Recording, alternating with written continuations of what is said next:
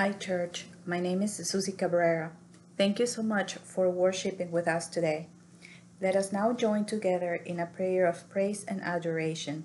Let us pray. Father, Son, and Holy Spirit, glory to you forever. Speaker, word, and breath of life, glory to you forever. Font of blessing, living water, flowing river, glory to you forever.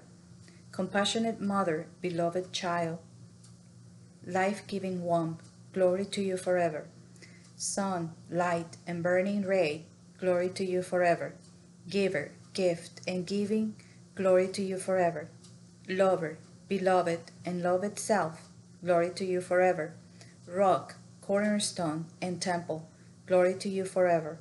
Consuming fire, dividing sword, overpowering storm, glory to you forever.